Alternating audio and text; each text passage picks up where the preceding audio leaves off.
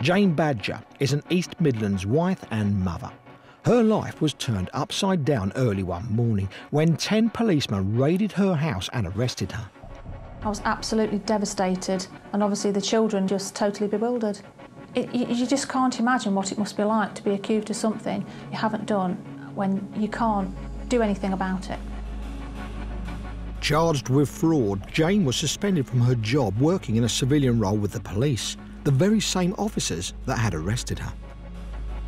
But some weeks into her suspension, Jane at last found somebody who believed her, and not only that, they thought they could prove her innocence. Professor Ross Anderson has been a long-standing critic of banks' so-called infallible security systems like chip and pin. He says Jane is far from the only person to have experienced a so-called phantom withdrawal. Phantom withdrawals are surprisingly common. We get a steady stream of people complaining that money has been taken from stolen credit and debit cards through ATMs, even when it was completely impossible for them to have compromised the PIN. This happened in 2007 in the village of Houghton-on-the-Hill, Leicestershire, where 500 customers of a petrol station had a total of £175,000 illegally debited from their accounts. The crime was traced to an employee at the garage, Abdul Rake, who used a fake card reader to clone their cards and pass the details on to Sri Lankan criminals. However, because there was a clear pattern of fraud, all the victims were refunded by their banks. No arguments. Jane wasn't so lucky. Once he'd looked at the case, Professor Anderson was convinced there were plenty of ways Jane's transactions could have been made that didn't involve her. It may very well be that the phantom withdrawals that appeared on her account were the result of a programming error which caused transactions to be debited more than once. Another theory was that someone had indeed made a fake copy of her card and found a cash machine that still allowed them to make withdrawals using the magnetic strip on the back of the card, thereby circumventing its chip and pin security. The UK banking industry has for years been systematically trying to deceive the public in saying that UK cards with chips in them cannot be used in ATMs in Britain in magnetic strip mode. But this is simply false. We have tested their claims again and again and again. We go out, we take a card where we've destroyed the chip, and we have no difficulty using it somewhere.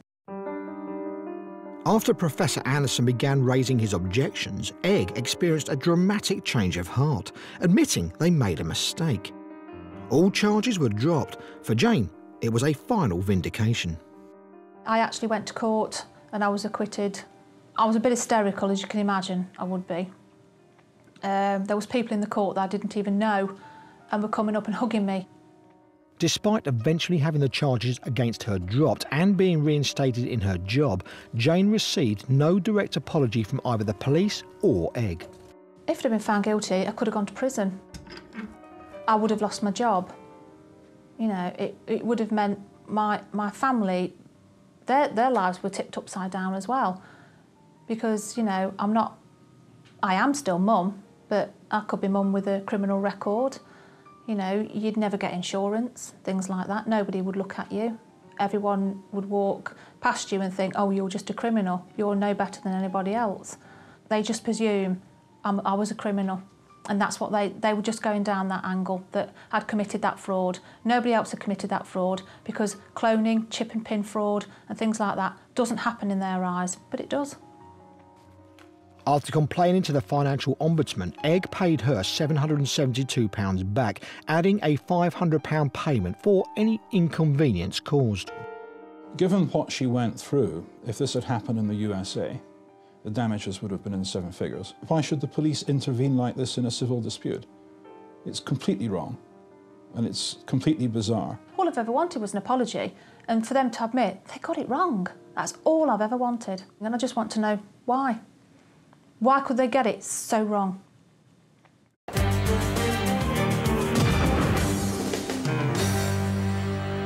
James, you're from which, the Consumer magazine.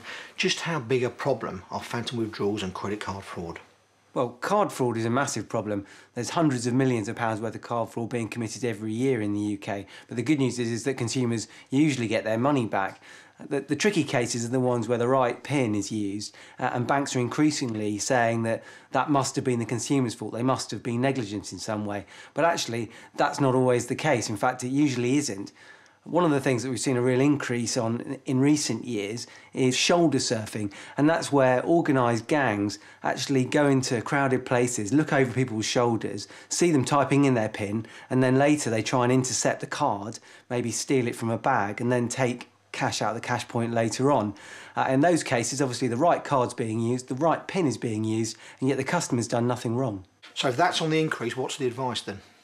Well, you've got to be really careful when you're doing any debit card or credit card transactions these days. You know, actually shield your PIN number as you're typing it in. Never hand your card over to the person behind the till. There's no need to. You can put your card into the machine yourself.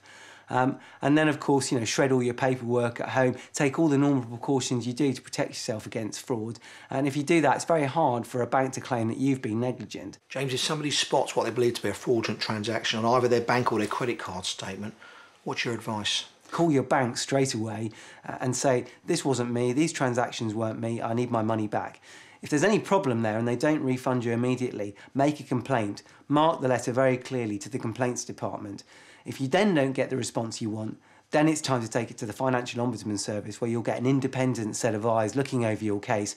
And like I say, the law's on your side here, and you should end up getting your money back.